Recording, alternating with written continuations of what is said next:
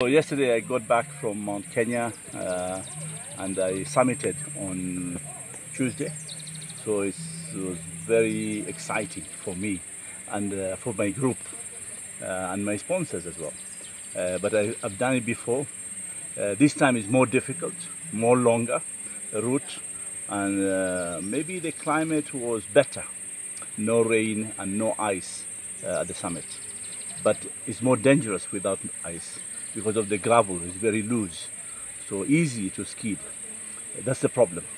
But also exciting is that we took Chogoria route, which was very scenic and beautiful lakes. I didn't realize Mount Kenya has 31 lakes up there.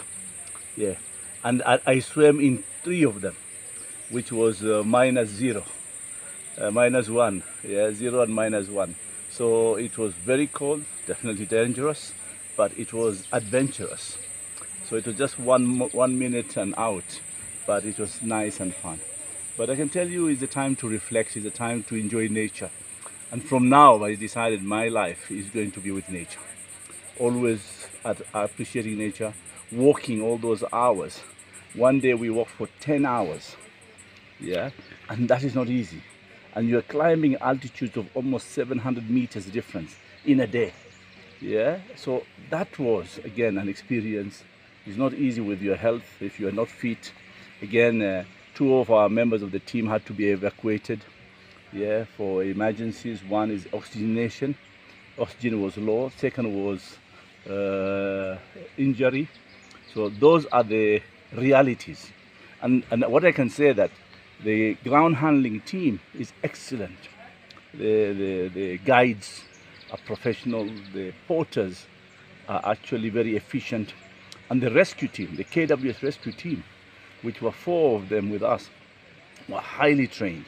And they are quick if there's any emergency. So there's always daily health checks, so that if there's something wrong, you can detect it and take action immediately. And also the evacuation team by Tropic Air was efficient. At one moment it was almost 6 o'clock where the light was going away and there was heavy winds and clouds covering the mountain. And they were there to save the situation. So Mount Kenya is our new product. It's a new life experience that we want to promote. And now we have enough content to promote Mount Kenya as part of the adventure tourism and also diversify from our core business of safari and the beach.